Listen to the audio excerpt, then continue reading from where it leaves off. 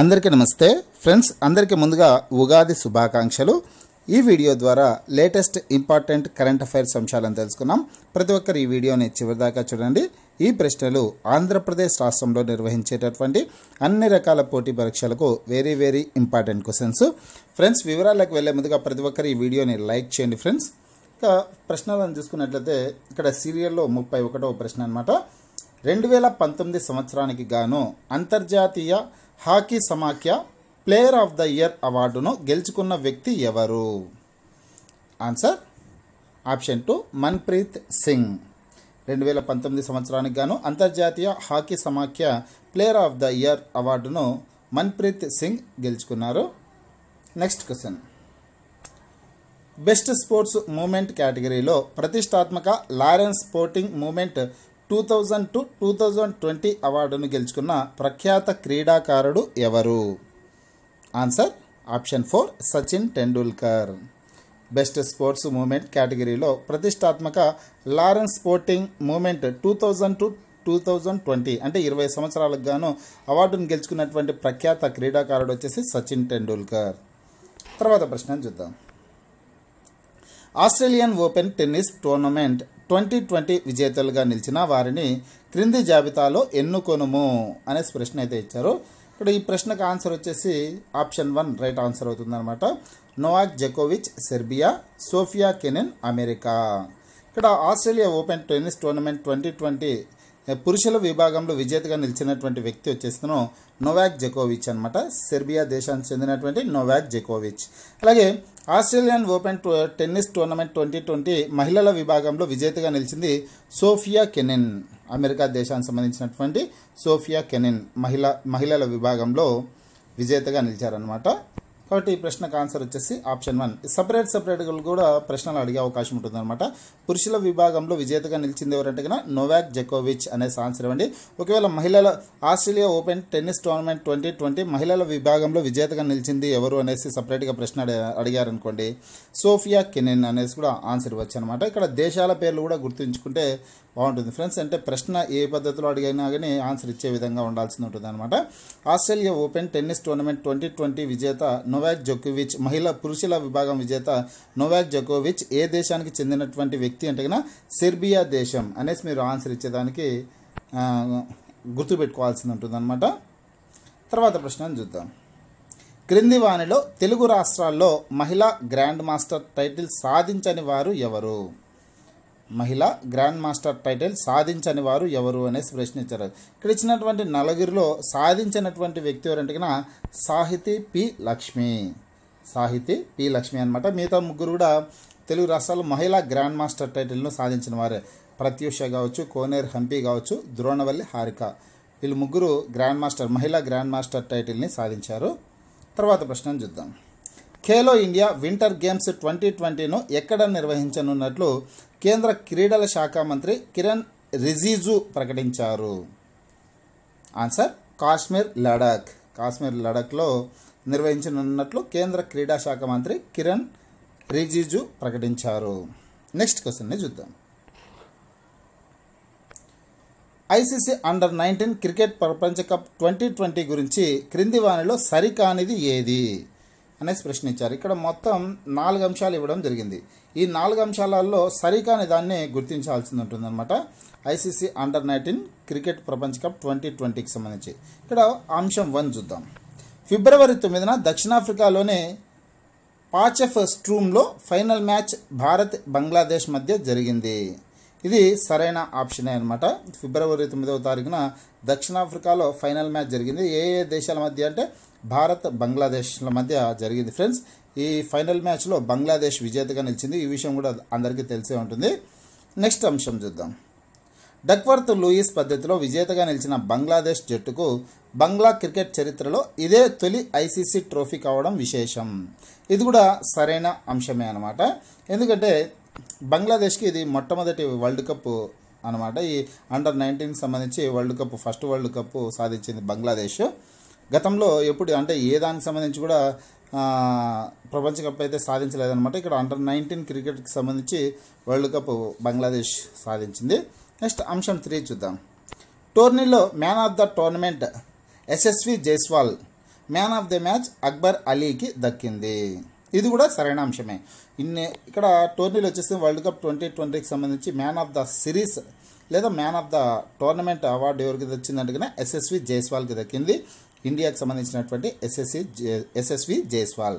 అలాగే man of the match final మ్యాచ్లో man of the మ్యాచ్గా ఎన్నికైనటువంటి వ్యక్తి ఎవరంటే అక్బర్ అలీ, బంగ్లాదేశ్కి చెందినటువంటి అక్బర్ అలీ. ఇక్కడ 1, 2, 3 3 అంశాలు కూడా సరైనవే. అంశం 4 చూద్దాం. అండర్-19 ప్రపంచ కప్ను ఇండియా ఇప్పటి వరకు 5 సార్లు గెలుచుకుని రికార్డు సృష్టించింది. ఇది సరైన అంశం కాదు. 4వ పాయింట్ సరైన అంశం కాదనమాట. ఇక్కడ సరికాని దాన్ని గుర్తించమన్నారు. ఇక్కడ 4వ ఆప్షన్ అనేది సరైనది కాదు. ఎందుకు సరైనది కాదు అంటే అండర్-19 ప్రపంచ కప్ను ఇండియా ఇప్పటి వరకు 4 సార్లు మాత్రమే గెలుచుకుంది ఫ్రెండ్స్. 4 సార్లు మాత్రమే గెలిచింది. ఇక్కడ మాత్రం ఆప్షన్లో 5 సార్లు గెలుచుకొని రికార్డు సృష్టించింది అనేసి ఆప్షన్ అయితే ఇచ్చారనమాట. కాబట్టి ఇది సరికానిది. కాబట్టి ఈ విషయాన్ని గుర్తుంచుకోండి. అలాగే 4 సార్లు ఇప్పటి వరకు అండర్-19 క్రికెట్ వరల్డ్ కప్ విజేతగా ఇండియా నిలిచింది. ఈ విషయాన్ని కూడా గుర్తుంచుకోండి ఫ్రెండ్స్. తర్వాత పోతే 37వ ప్రశ్నను చూద్దాం. ఇక్కడ సీరియల్లో ఎర్రబాబా బిలము భూమిపై గ్రహశకలం ఢీకొనడంతో ఏర్పడింది. ఈ బిలమును అత్యంత పురాతన బిలమని అమెరికా శాస్త్రవేత్తలు తెలిపారు. ఈ బిలము ఏ దేశంలో ఉంది? ఆన్సర్ ఆస్ట్రేలియా దేశంలో ఉంది. ఇప్పుడు నెక్స్ట్ క్వశ్చన్ చూద్దాం. భారత అంతరిక్ష పరిశోధన సంస్థ ఇస్రో మానవుల కంటే ముందుగా అంతరిక్షంలోకి మహిళా వ్యోమనాయిడ్ రోబోను పంపడానికి సిద్ధం చేసింది. ఈ రోబోకు వ్యోమమిత్ర అనే పేరు పెట్టారు. వ్యోమ అనేది ఏ భాష పదం? ఇది కూడా ఇంపార్టెంట్ క్వశ్చన్ అనమాట. ఆన్సర్ వచ్చేసి సంస్కృతం. ఏ భాష పదం అంటే సంస్కృతానికి సంబంధించినటువంటి పదం అనమాట. ఇక్కడ ఇందులోనే మరొక ప్రశ్న కూడా దాగి ఉంది. ఏదంటే భారత అంతరిక్ష పరిశోధన సంస్థ ఇస్రో మానవుల కంటే ముందుగా అంతరిక్షంలోకి మహిళా వ్యోమనాయిడ్ రోబోను పంపడానికి సిద్ధం చేసింది. ఈ రోబోకు ఏమని పేరు పెట్టారు అంటే ఆన్సర్ వచ్చేసి వ్యోమమిత్ర అనేసి ఆన్సర్ ఇవ్వచ్చు అనమాట. ఇప్పుడు తర్వాత ప్రశ్నను చూద్దాం. అంతరిక్ష చరిత్రలోనే తొలిసారిగా సూర్యుడి ధ్రువ ప్రాంతాలకు సంబంధించిన మొట్టమొదటి చిత్రాలను అందించేందుకు ఉపయోగించే సోలార్ ఆర్బిటర్ అనే వ్యోమ నౌకను ఏ సంస్థలు సంయుక్తంగా రూపొందించాయి? అంతరిక్ష చరిత్రలోనే తొలిసారిగా సూర్యుడి ధ్రువ ప్రాంతాలకు సంబంధించిన మొట్టమొదటి చిత్రాలను అందించేందుకు ఉపయోగించే సోలార్ ఆర్బిటర్ అనే వ్యోమ నౌకను ఏ సంస్థలు సంయుక్తంగా రూపొందించాయంటే ఆన్సర్ వచ్చేసి అమెరికా అంతరిక్ష సంస్థ నాసా మరియు యూరోపియన్ స్పేస్ ఏజెన్సీ. ఈ 2 సంస్థలు ఈ చిత్రాలను అందించేందుకు ఉపయోగించే సోలార్ ఆర్బిటర్ అనే వ్యోమ నౌకను సంయుక్తంగా రూపొందించాయన్నమాట. Next question. 2020వ సంవత్సరానికి గాను ప్రతిష్టాత్మక టేలర్ పురస్కారంకు సంబంధించి క్రింది వాటిలో సరైన వాటిని ఎంపిక చేయండి అనేసి ప్రశ్న అయితే ఇచ్చారు.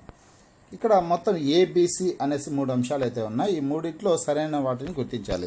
అంశం ఏ, పర్యావరణ జీవశాస్త్ర గ్రెచెన్ డైలీతో కలిసి భారత పర్యావరణ ఆర్థికవేత్త పవన్ సుఖ్దేవ్ టేలర్ అవార్డుకు ఎంపికయ్యారు.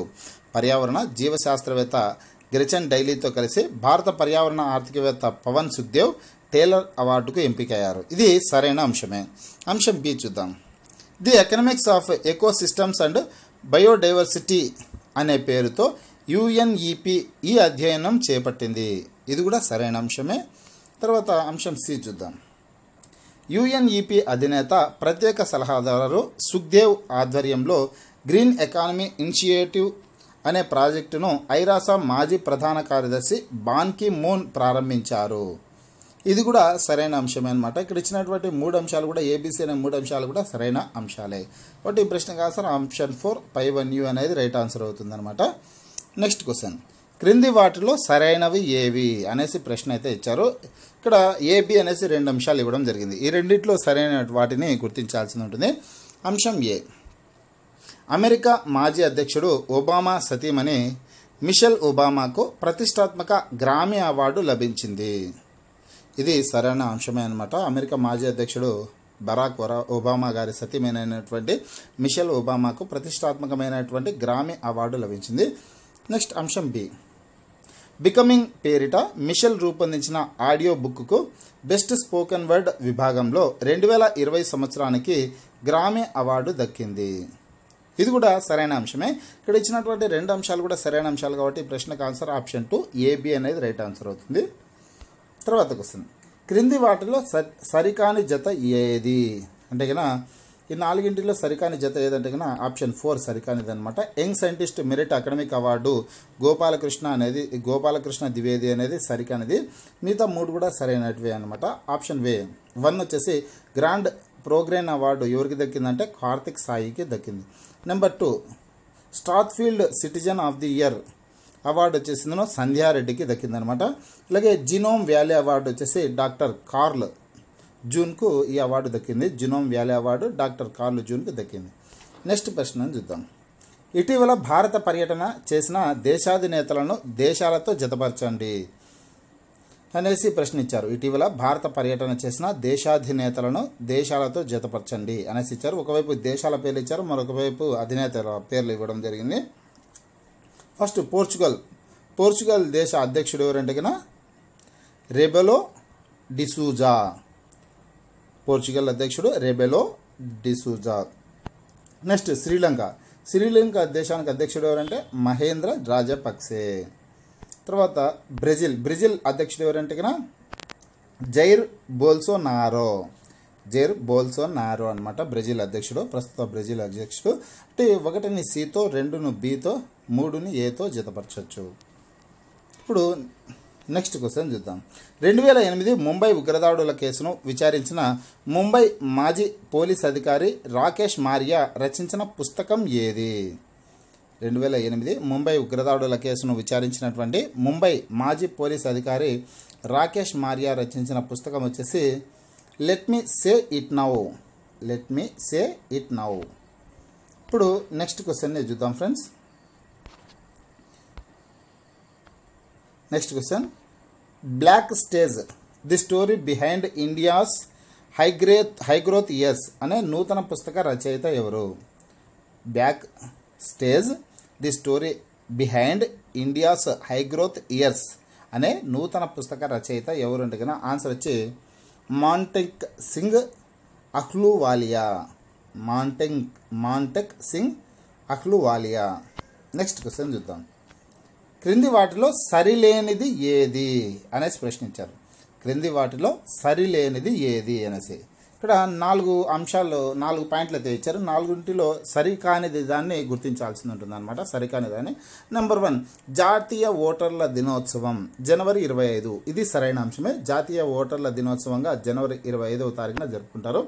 నెక్స్ట్ పాయింట్ ప్రపంచ చిత్తడి నేలల దినోత్సవం ఫిబ్రవరి 2. ఇది కూడా సరైన ఆప్షన్ అనమాట.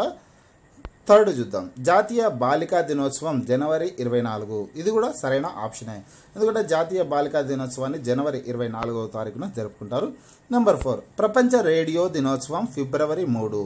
ఫ్రెండ్స్ ఇది సరికాని జత అనమాట. ప్రపంచ రేడియో దినోత్సవం ఫిబ్రవరి 3 అనేది సరికానిది. ఎందుకు సరికానిది అంటే కన్నా ప్రపంచ రేడియో దినోత్సవాన్ని ఫిబ్రవరి 13వ తారీఖున జరుపుతారు. ఫిబ్రవరి 13వ తారీఖున ప్రపంచ రేడియో దినోత్సవాన్ని జరుపుతారు. కాబట్టి ఇక్కడ ఏమిచ్చారు? ఫిబ్రవరి 3 అనేసి ఇచ్చారు. కాబట్టి ఇది ఆప్షన్ 4 అనేది సరైనది కాదనమాట. కాబట్టి ఈ ప్రశ్నకు ఆన్సర్ ఆప్షన్ 4 అవుతుంది. ఎందుకంటే సరికాని జతని గుర్తించమనేసి ఇక్కడ అడిగారు కాబట్టి. అలాగే సరైనది కూడా మీరు గుర్తుంచుకోవాల్సి ఉంటుంది. ప్రపంచ రేడియో దినోత్సవం ఫిబ్రవరి 13వ తారీఖు అనేసి డేట్ని మీరు గుర్తుంచుకోండి. ఇప్పుడు నెక్స్ట్ క్వశ్చన్ని చూద్దాం ఫ్రెండ్స్. 2020 సంవత్సరంలో అంతర్జాతీయ మాతృభాషా దినోత్సవాన్ని ఏ ఇతివృత్తంతో నిర్వహించారు? 2020 సంవత్సరంలో అంతర్జాతీయ మాతృభాషా దినోత్సవాన్ని ఏ ఇతివృత్తంతో నిర్వహించారు అంటే ఆన్సర్ వచ్చేసి లాంగ్వేజెస్ వితౌట్ బార్డర్స్ అనే ఇతివృత్తంతో నిర్వహించారు. ఫ్రెండ్స్ ఈ ప్రశ్నలన్నీ అన్ని పోటీ పరీక్షలకు ఉపయోగపడేటటువంటి వెరీ ఇంపార్టెంట్ క్వశ్చన్స్.